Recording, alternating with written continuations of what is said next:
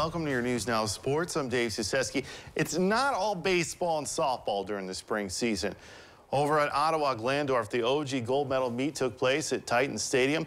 In the girls' shot put, Emma Huffman of the host school takes home first place with a throw of 34 feet and 7 inches. Then in the boys' high jump, Bluffton's Wyatt Lavelle will bring home the gold. This pirate would clear 6 feet 2 inches. Then to the races. Boys 4x200 relay, Ethan Cole of Bath anchors his team to a first-place finish. His team finished at 1 minute, 33.67 seconds.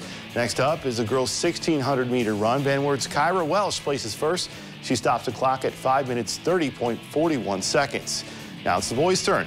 Here's Bluffton Eden Antrim going full steam to the end. He gets first place at 4 minutes, 36.96 seconds.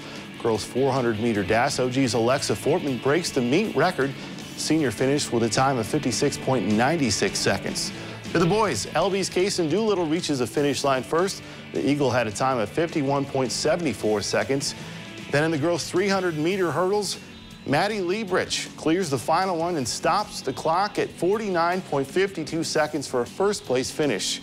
Now it's Fortman again. This time, the Belmont commit wins the 800-meter run at 2 minutes, 14 seconds flat. The OG girls would also come away with the team crown.